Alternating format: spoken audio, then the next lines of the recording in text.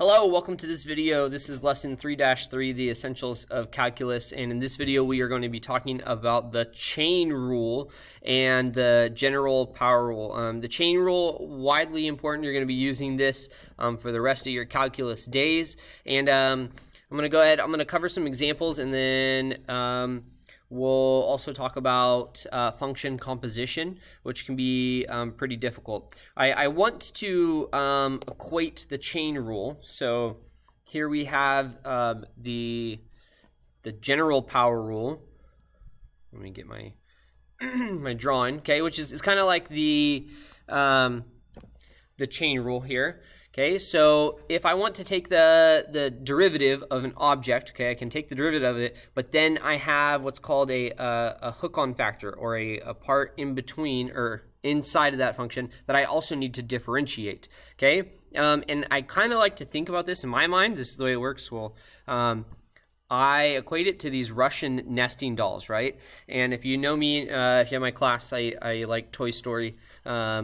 These are in Toy Story 2, right? These Russian dolls that pop out of each other, okay? So you can take the chain rule of one object, but then you also have to take, you can take the derivative of an object, but then you also have to take the derivative of the thing that's inside of it, okay?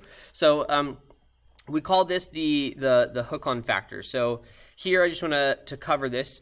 The derivative of u raised to the power of n. So if we use the power rule, it's n times u to the power of n minus 1, but then you also have to take the derivative of whatever u is, or whatever's inside, okay? So they call this the hook-on factor, okay? But we're going to go ahead and look at some examples here, okay? So example 1, it says differentiate f of x. So before, what we had to do in order to differentiate this, you had to use either the product rule, you had to expand this out, right? And go ahead and FOIL it, and I could use power rule, or I just expand it, right, and use the product rule. Here, what we can do is I can use the chain rule, or the general power rule. So f prime of x is equal to, so I'm going to take this object, so this is u, right, u raised to the power, so 2 times u, so x2 minus 3, and then the power drops by 1, okay, to 1, times, now I have to take the derivative of the inside, okay, so this is what's called the chain rule, kind of links on, if you will, so times 2x, and that's it. That is the general power rule. Okay, let's go ahead and look at number 2. On number 2, I'm going to adjust this function to where it is in a rational exponent form. So 2x squared minus x raised to the power of 3/2. Okay, and I'm now going to take g prime of this. So I'm going to use my power rule. So 3/2 times my object, so 2x squared minus x, and I have to drop my power, so I subtract 1. Okay, now to the power of 1/2. And now I have to take the derivative of the inside, right? That links on, hence the term chain rule. So I have 2x squared, so that's 4x. Okay, minus x, which is minus 1. Okay, and that is your derivative. Pretty simple, right? Okay, and then number 3. So number 3, if my computer will cooperate. On number 3, what we have here is a combination. I have the product rule, and then we're also going to have the chain rule. But I'm going to rewrite this. So this is 3x squared times, and again, I'll put it in rational exponent form. So 9 minus 4x squared raised to the power of 1/3. Okay? So let's go ahead and take f prime of x. So what we have is the first 3x squared, right? This first piece times the derivative of the second, and I'm going to use brackets here because this is going to be kind of long. So when I take the derivative of this object, I'm going to have to use the chain rule. So 1/3 9 minus 4x squared. okay, raised to the power of negative 2/3, okay, times, now I have to take the derivative of the inside, which would be negative 8x. Okay, and that's that. Plus, right, because I had to take, I had to use the product rule. So the derivative of the first, so 6x, times the second, okay, which is 9 minus 4x squared to the power of negative 2/3. Okay, there's your derivative. Long and ugly, but that's what it is, okay? So that is the general power rule, also known as the chain rule.